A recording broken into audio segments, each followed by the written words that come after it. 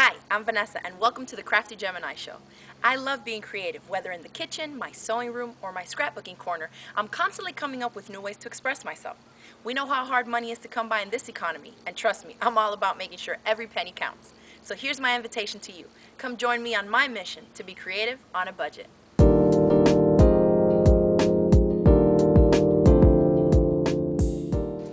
If you need a new tote, there's no need for you to go to the store. You can go right into your very own closet and pull the materials you need to make yourself one. In this episode, I'm going to walk you through step by step what it takes for you to go from an old pair of jeans to your very own upcycled denim bag, just like this one. The bag itself is made from the denim. You can also make the straps from the same pair of pants, or in this case, I used the waistline ribbing from an old sweatshirt, and I even used some cut up old felt and some leftover fleece that I had to make a little cupcake embellishment. The best part about this bag is that we'll actually be giving it away. So make sure you check out our website, log on to our blog, and sign up for our newsletter, and you'll find out what you need to do in order for you to win this bag. Alongside this bag, we'll also be having another giveaway of these little button earrings. I have these in every color. I make them for myself because they're great. You can match them with all your outfits. And the second giveaway is of the buttons, but guess what? I'm going to be giving away 3 pairs. I'm going to give away a baby blue pair, a pink pair, and a red pair of button earrings. So let's get started so I can show you how to make this and these.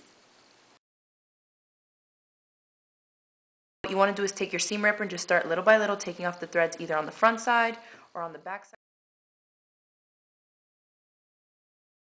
I finished cutting down the pant leg, and as you can see, since the pant leg is so narrow, what I've done is we cut through there so you can now open it up and you have a wider piece of the same denim without having to sew too many pieces together.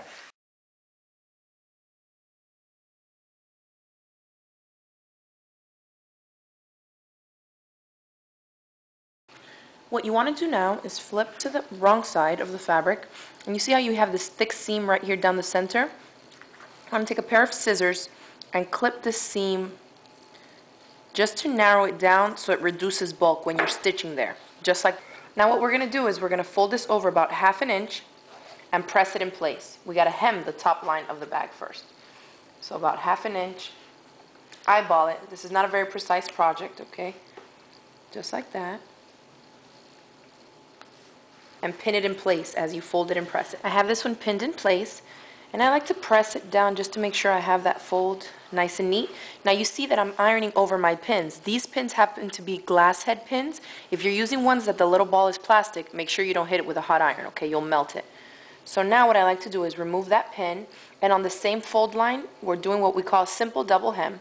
Right where that edge meets, just refold it on itself, and take that same pin and press it there and hold it in place. Okay, the same thing, I'll take this one out, fold that over, and repin it so that I make sure to keep that fold and I don't lose it. So continue to do that all the way down, and you're going to do that to both of your fabric pieces. So we're stitching right alongside this line here because we want this to be nice and flat. Okay, if you stitch down the center, this is going to still flip up and you don't want that. So we're pinning close to the edge, remembering to remove those pins as we get there, and do this the entire length of the hem and on both of your pieces. Here are the 2 pieces that we've hemmed already. Notice I've only hemmed the top edge. There's no other edge on the fabric that's hemmed. Okay, just the top part. Next thing we want to do is to put the 2 pieces pretty sides touching. So this is the pretty side and this one. So I'm going to lay them on top of each other, just like this. And now we're going to go ahead and pin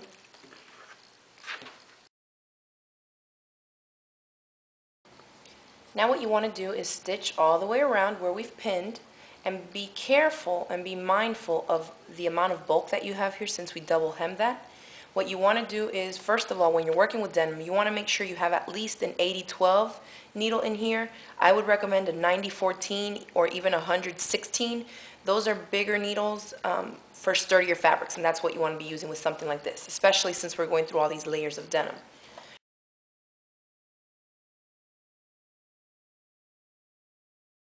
We've already stitched all the way around our bag.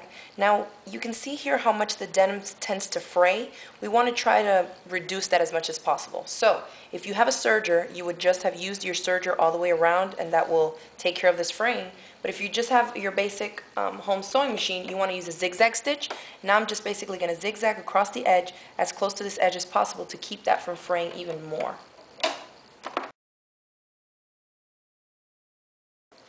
So here's our edge. Now the next thing to do is to make your box corners so that the bottom of your bag has a flat finish to it. I put my hand in here, turn it sideways, okay? I'm going to pinch right here, try to match up this seam with this one as best as you can, and hold it right there. So I make like a triangle point there. Now I take some pins and hold it in place. You see that's making a little triangle tip there in the corner. Hold this in place. Now I'm going to lay it on my table here, and I'm going to take a ruler and I want to measure 4 inches. So on this ruler, here's the 0 and here's the 4. Right there. Now I'll take something. You can use a pen, a chalk marker, a water-soluble pen, anything, and just mark that line. That's where you'll be stitching to make your box corner. So you see it's going to look something like this, and when it's turned inside out, this is going to give the flat bottom to your bag. Here's our first box corner. I'm going to line up this white line underneath my needle, and I'll be stitching right on that line that I marked with just a straight stitch. Make sure to back tack at the beginning and at the end. So now your box corner looks something like this, sticking up.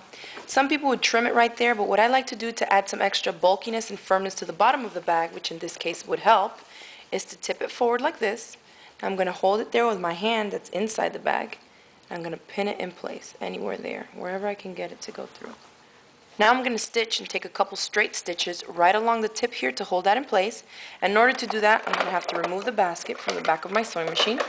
This machine allows me to reveal the free arm. If your machine doesn't allow you to do that, see if you can still get this to go over. If not, you may want to do it just by hand. Take a couple stitches right in that same place.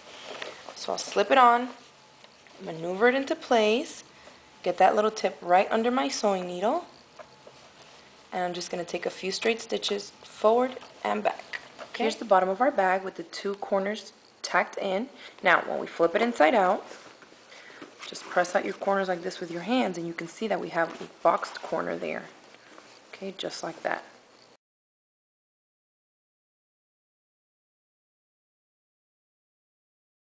What I'm going to use is something that I had left over from a previous project. Now that I've cut the entire bottom ribbing apart down the center seam, I'm going to line up these 2 raw edges, and I want to find the exact half to make sure that my straps are going to be equal length, and I cut it right down there. Now I have 2 straps. To attach our straps now, what I'm going to do is take from the edge here and measure 2 inches. Okay, so that's about right there.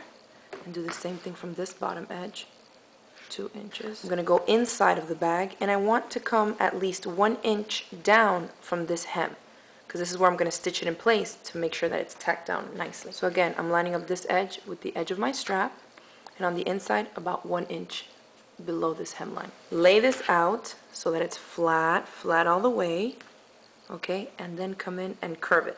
Or else you're going to end up with a crooked strap like this, and there's nothing more annoying in the world, okay? To stitch down our straps, what I'm going to do is I'm going to use my straight stitch on my machine, and I'm going to stitch a rectangle. I'm stitching right alongside the bottom line of the hem, okay? You don't want to stitch over all that fabric. That gets even more bulky. So I'm going to stitch here, it's a straight line. Going to come down and around this way, so just like a little rectangle all the way here on a straight stitch. Stop a little ways before the end and pivot and just go all the way around. So your tote bag is ready for use. It's completely finished. And if you want, you can leave it just as is, or you can embellish it any way you want with some beads, maybe hand stitch some buttons, paint, anything. What I happen to do to this one, what I'm going to do next is I cut out a piece of blue felt, baby blue felt, and a little piece of leftover fleece that I had for the frosting, and a little cherry on top from some red felt as well. And I'm going to stitch this down like a little cupcake. Thanks for joining us for this episode of the Crafty Gemini Show. I hope you enjoyed our environmental friendly project made of an old pair of jeans, upcycled, and some old scrap fabric. Make sure you check out our blog so you can find the latest details on how you can win this bag yourself.